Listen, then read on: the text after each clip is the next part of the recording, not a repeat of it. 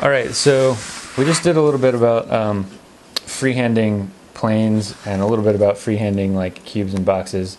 So we'll move on to something a little different, a little more mathematical.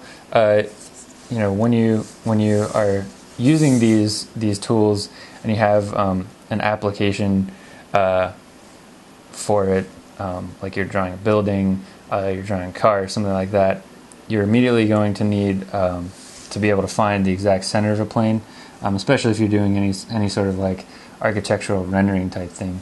So we'll go ahead and just draw a plane,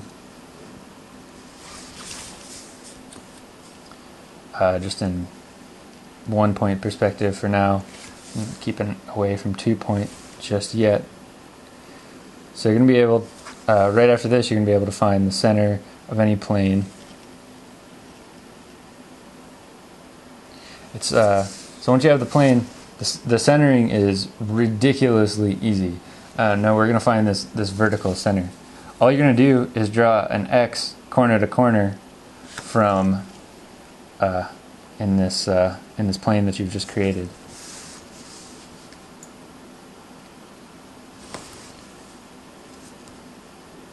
So anytime that you're having trouble understanding perspective, take whatever plane you're working on and draw it out flat. So this plane that we're working with is actually a rectangle like this, and to find its center, we're just drawing an X through it.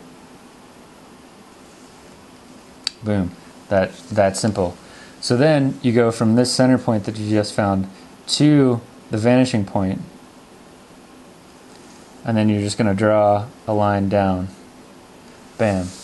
So now you found the sort of vertical center of a plane, and this can be applied in any direction, any angle. And we're going to go ahead and stop there, and we'll continue on with the horizontal center of a plane from here.